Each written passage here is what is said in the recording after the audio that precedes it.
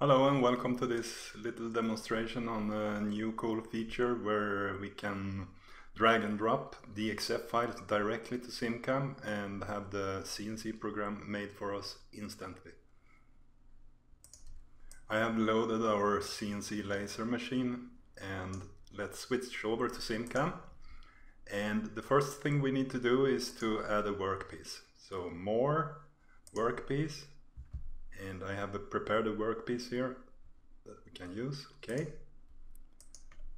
And now the only thing you need to do in order to have the DXF file imported and the CNC program written for you is just drag it and drop it. Bam! There's the DXF file and the program, and we are ready to run it. So let's press play.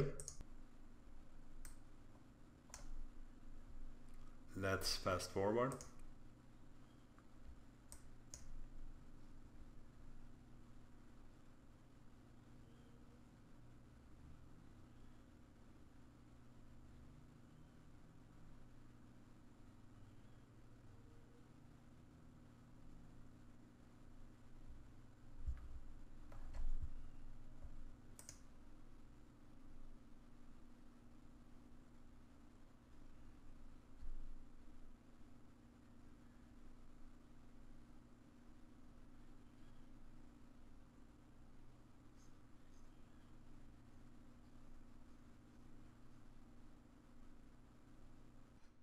As you could see, when we dragged the file, it automatically fitted it inside the workpiece area. So to change this behavior, you could do a manual import of the file. Then you go to the file menu and you say DXF files, import DXF as SimCam milling or cutting contour. We import it from the desktop. And when you do this, you will see a dialog pop up with some settings.